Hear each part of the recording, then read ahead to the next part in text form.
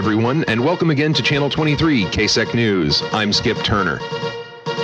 A local hacker, fed up with the current state of the internet, has released a multi-platform application to create a sizable encrypted mesh network using all types of electronic devices.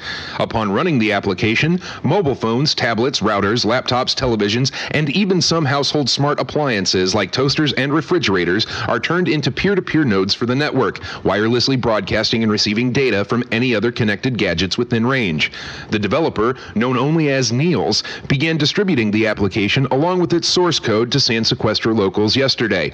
According to the available network statistics, the app has been installed on at least 250,000 devices already. Government officials have commented that this type of privacy application violates federal law by subverting the current ban on unlicensed encrypted traffic. This application is clearly designed to make our job of protecting the people of this great nation more difficult, possibly subjecting our precious children to everything from anonymous cyberbullying to heinous acts of terrorism.